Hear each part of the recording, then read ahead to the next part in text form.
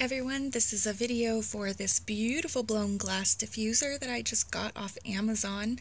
I've been getting into essential oils more and more as my two young children seem to constantly be sick. And it's heartbreaking, and so I've been looking more into essential oils and have been diffusing them.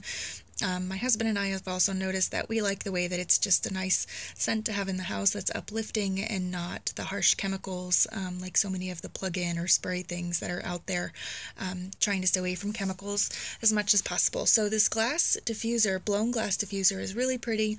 It has different settings, so you can turn it on bright light, low light, or no light.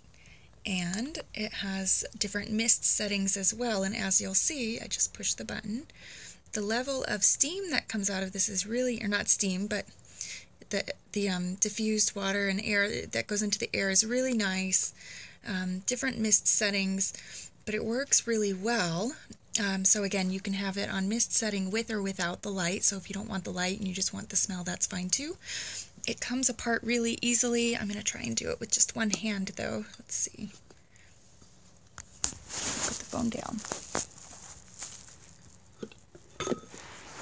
Okay. So there you have it, and that's how it goes together. So again, really easy to put together.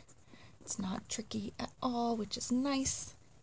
And then this just goes right back on, and it has a nice snug fit.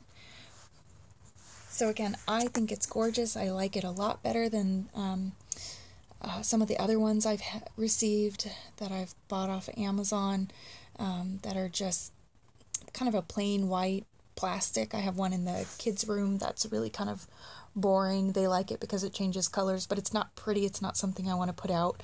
So this one I plan to put in our living room on the mantle once that's done. We're remodeling, so right now there's no point in putting it in there because it'll get messed up with all the dust. But I really like this. It's beautiful, and I like the level, the amount of the mist that comes out. It's really nice.